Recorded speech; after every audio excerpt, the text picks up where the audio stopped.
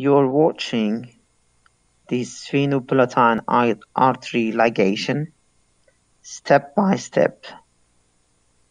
So we started with packing of the nasal cavity with the neuropathies or the nasal packs soaked in modified Moffitt solution.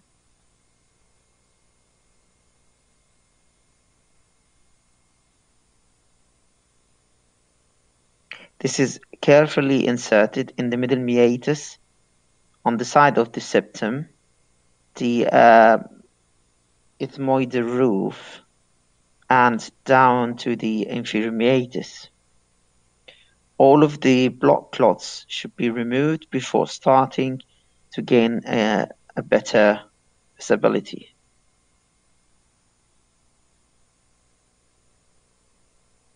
What you are seeing now, this is the middle meatus, the uncinate, and the bulla ethmoidalis. And in front of us is the ground lamella. To gain an access for the ground lamella, we have done a partial uncinectomy. So just feeling the middle meatus and inserted the ceca inside the maxillary antrum.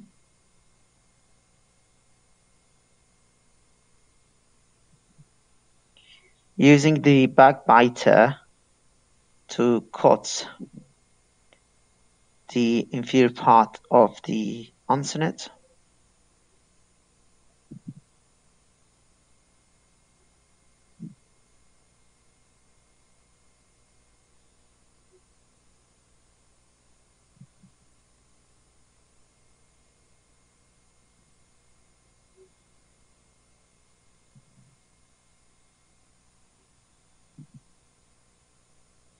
Also, you can use the curved suction for identifying the maxillary antrum.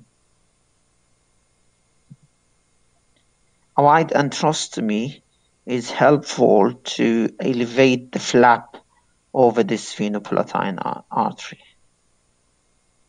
Carefully removal of the inferior part of the uncinate until we can see the whole ostium.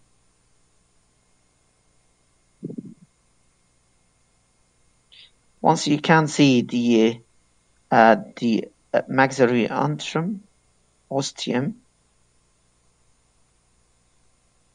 I use the second knife to elevate the flap, the mucosal flap, over the ground lamella.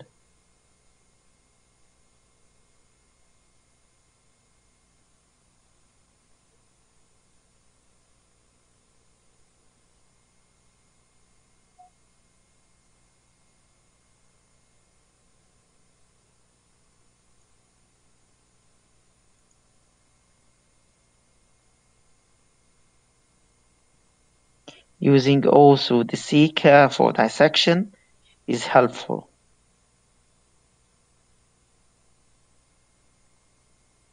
What you are seeing now, there is a white thick bone and a whitish bluish thin bone. The thin bone is the ethmoidal bone, but the thick bone is the perpendicular plate of the palatine bone. A release incision can be done, facilitating the your dissection. At that stage, you have to be very careful on in the dissection using your nasal packs or the neuropathy.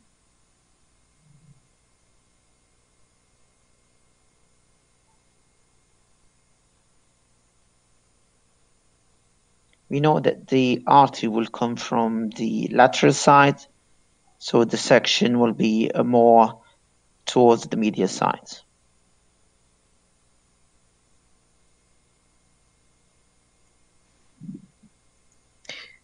Now you can see the artery.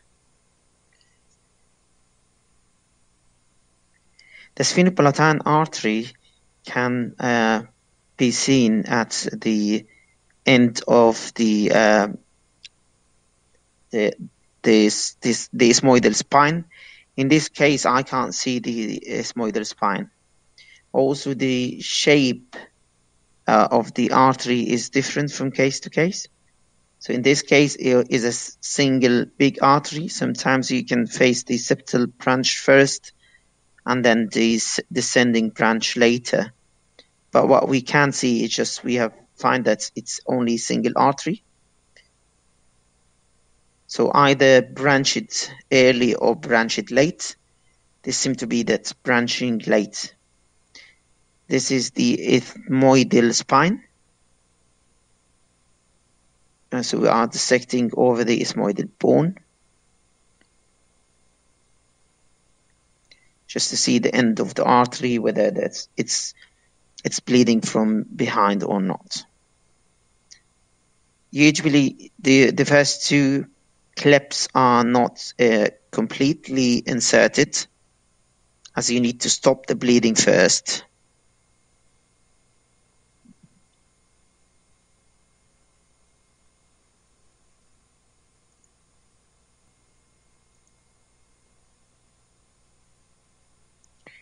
You need to go around the artery. So this is what you can see is the thick white palatine bone. I'm trying to go around the artery as much as I can, so I can dissect the artery to see whether there's any bleeding from behind. We use the Liga clip. So there is a special applicator for the Liga clip for the nose. And there are different sizes as well, which is the small, the medium, and the large size. In this case, we have used the small and the medium size, which comes in either a blue box for the small and white for the medium size. Once we are sure that the blood has been stopped, when we have ligated the artery, we put a small piece of a gel foam or the Surgicel